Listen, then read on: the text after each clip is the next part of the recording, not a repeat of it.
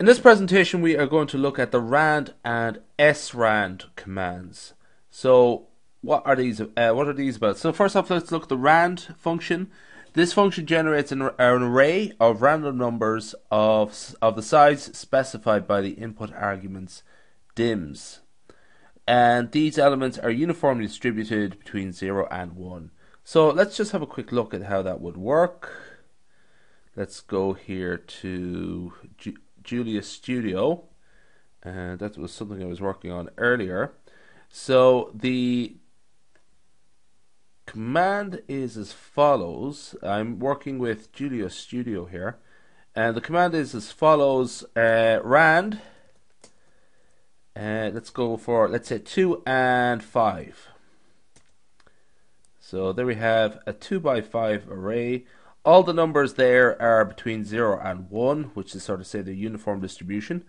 And that's it really. Now we can actually just specify two values and have a single array, or just a single array like that, rather than the sort of matrix. And okay, and finally, just one more comment there. Without an input argument, the rand generates one random number between 0 and 1. So we just put in rand on its own. The default value there is 1. And we get a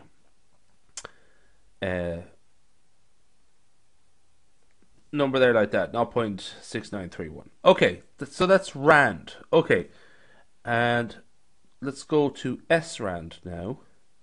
And this is used to seed the random number generator that is used to generate the random number. So it's srand. In other programming languages, it's seed and set seed and stuff like that. So or in MATLAB, it's RNG. Anyway, that's a bit of a digression. So let's see how it works. Srand. So first off, actually, sorry, let's compute a random number there. Okay, now srand, let's pick a seed. So you pick a number like that, just keep track of it.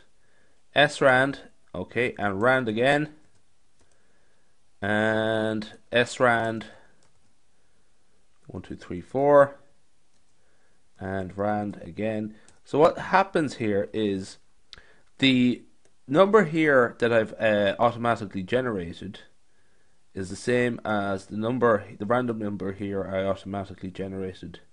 And again, it all depends. It's because it was specified. The randomness was specified by this seed. There's a lot of material. There's a lot of stuff there to talk about. Pseudo random number and random number generation. It's not purely random. It's actually there's a sort of algorithm, and the key part of the algorithm is the seed. So if I was to go again, I'll get a new random number now. So there we go. That's different from the one up top. Let's do that for a random matrix.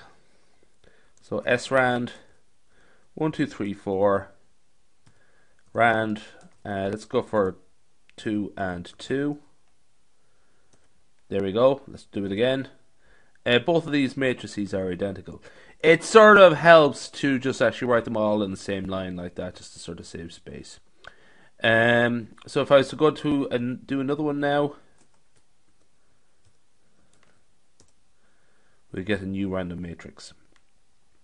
So that is srand. So again, the key point of that is to be able to reproduce random numbers. That's quite an important thing in research. Okay,